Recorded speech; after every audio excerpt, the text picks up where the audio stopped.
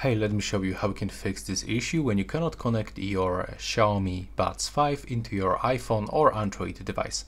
First of all, on your phone, I will highly recommend you to switch off the Bluetooth. Now, you will have to be sure that you recharge the charging case around for like 5 or 10 minutes.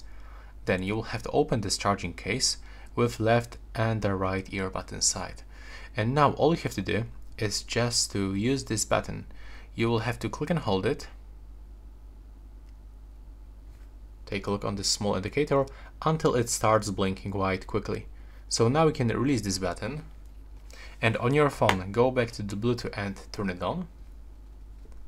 And now from other devices list you have to select your Xiaomi Buds 5.